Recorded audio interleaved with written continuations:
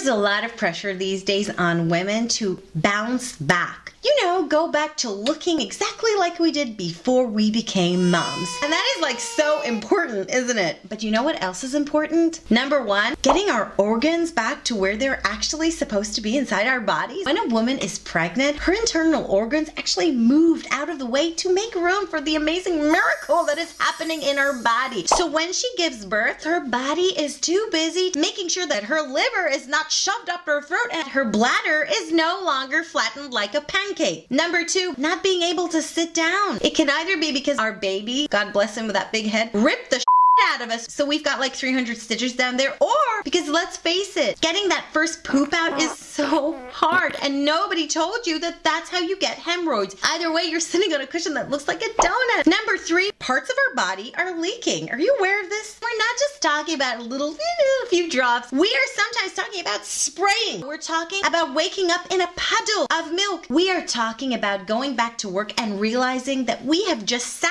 through an entire meeting with the whole office staff with two big wet round patches around our nipples. My point is, with all due respect to society's obsession and need for women to bounce back, I think it's safe to say we have some other issues to worry about. So and finally, I want to say this to all the beautiful women who are taking their time to get back to themselves and see that picture on Instagram of the supermodel who can already zip up her skinny jeans from when she was 16, 3 hours after she gave birth to her twins. She may look like she has bounced back and gone back to being exactly what she was before she gave birth, but I can guarantee you that when she sneezes, she pisses herself a little bit, just like the rest of us.